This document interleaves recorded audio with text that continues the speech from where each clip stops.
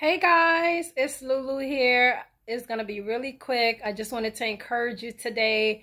I'm not sure what you're going through. I don't know what's going in your mind.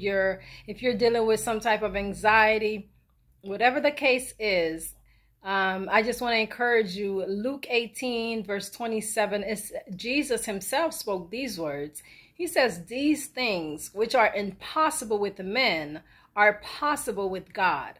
So listen, if there are some things that you're trying to accomplish and there are some naysayers, there are some people that's not believing in you, I just want you to know that with God, all things are possible. With him, you can make it. With him, you can overcome everything that seems to be a giant in your way, everything that seems to be an obstacle in your way. With God, it is possible. I just want to encourage you to trust him. Believe that he is able to keep you. Believe that he's there to encourage you. Believe me, he is gonna put people in place that will be there to encourage you, people that will be there to stand with you, people that will pray with you, people that will lift you up, not those that will come to put negative things in your ears, not those that's going to come and plant the very dark things that you are even already thinking about. Like, God will bring the right individuals in your life to push you, to encourage you, to make sure you know that you are able to make it, to make sure you understand there's greatness on the inside of you,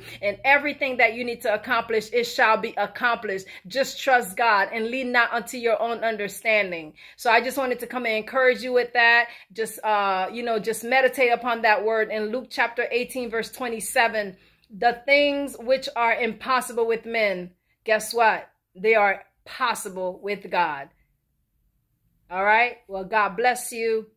And like, share, comment, and I'm here for you. And I pray that you will, just put down some things on the comment section that you have felt that it has been impossible to do because you've had some naysayers, because you've had some people in the background just saying whatever comes out of their mouths because of their inadequacies, because of their insufficiencies. But listen, for those of you who's believing God, for those who knows that your sufficiency is in Christ Jesus, you're going to continue to push through. You're going to continue to go through the fire, because what? The fire will not burn you. It will only refine you. Hello?